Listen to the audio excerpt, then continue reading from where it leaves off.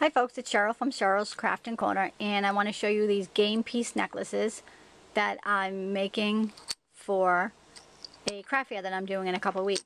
And a friend of mine sends me these game pieces and she drills a hole in them for me at the top, and I continue the rest of the process to make these necklaces. I've sold quite a few already, and I had a request from a friend of mine to make one with a leaf on it. So this one here is a stamped image, has a leaf pattern and some swirls.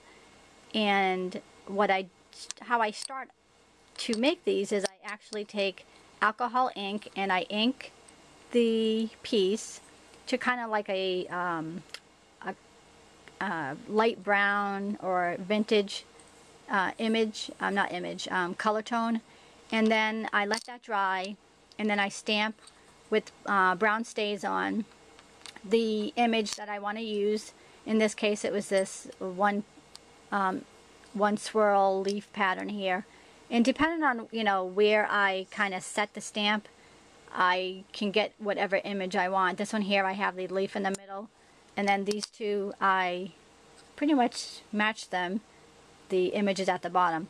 So I let that dry, and then I add whatever, if I want to put a bead or a rhinestone or a gem on the image, kind of accenting it somewhere. And after that I put some glazing over it to protect it so that the image would not rub off. Add a jump ring. Sometimes I make my own jump rings, or I'll get them from the jewelry store. And then I take this natural color braided cording and make a slider closure, so you can make it any length you want. Sometimes people want it lower, sometimes people would like to wear the pendant a little higher, depending on what you want to wear. So anyways, I'm selling these at a craft fair, and I've made many more, and I've actually sold many of them that I needed to make more. So I wanted to show you these. Please stop by Cheryl's Craft and Corner, and please feel free to leave a comment. Thanks. Have a great day.